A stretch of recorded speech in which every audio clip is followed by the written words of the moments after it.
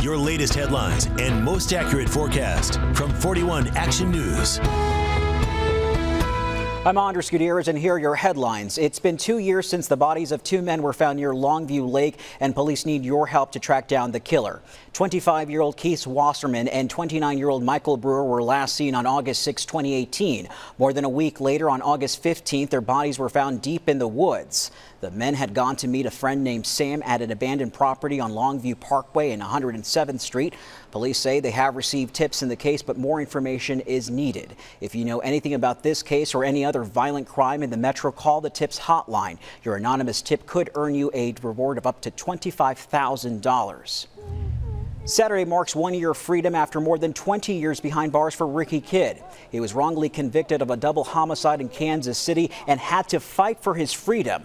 Kidd had a virtual celebration for a 1-year tribute to freedom. He was joined by others who helped prove his innocence and set him free.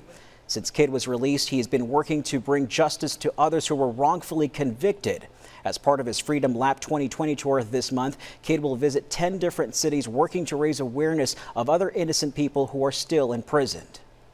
Construction on the new Buck O'Neill Bridge over the Missouri River is expected to begin next year. The Missouri Highways and Transportation Commission is expected to pick the best value proposal for the project in February. The current bridge opened in 1956. It is used by nearly 50,000 vehicles every day.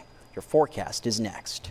I'm meteorologist Lindsay Anderson, and temperatures for the day tomorrow look wonderful. We're going to start off in the 60s in the morning and then climb into the middle 80s for the afternoon. I still expect mostly sunny skies and low humidity. That low humidity and really great stretch of weather will last all week long with highs in the middle 80s. You can get the latest news and weather anytime at KSHB.com.